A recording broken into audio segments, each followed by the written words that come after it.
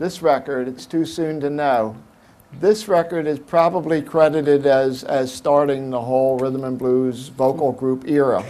And so I thought we'd like to talk a little bit about it. Maybe we could play it first and then come back, and I'd love to hear how you wrote this. Okay.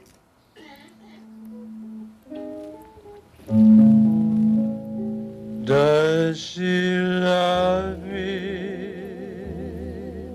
It's too soon to know. Can I believe her when she tells me so? Is she fooling? Is it all a game? Am I the fire or just another flame? A one-sided love would break my heart. She may be just acting and playing the part if she don't love me. The song It's Too Soon to Know, one of the most beautiful songs I've ever heard, and certainly started a whole new style of music. A little bit about the song. How did you come to write it? Where did you write it? I wrote it in a hotel. We had a friend in Baltimore who had a friend from New York visit, and it was a gentleman.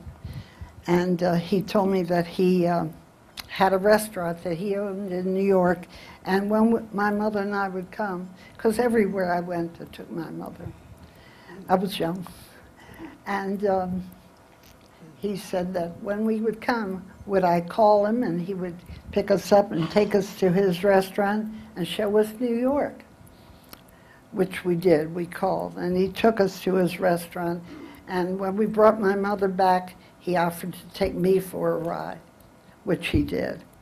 And on that ride, he told me that he cared very much for me and that he loved me. And I didn't feel I knew him. I didn't expect that. Anyhow, when I got back to the hotel, I told my mother. And she said, well, what's wrong with that? I said, because he does not know me. How can he love me? She says, you're a wonderful girl. Why not? I said, because it's too soon. He can't love me. It's too soon. It's too soon to know. And she said, you're lovable. I can understand him loving you. Meantime, I had to go to the bathroom. And so I went to the bathroom and I hollered to my mother, Mom, I got an idea, because I was writing whenever I got an idea.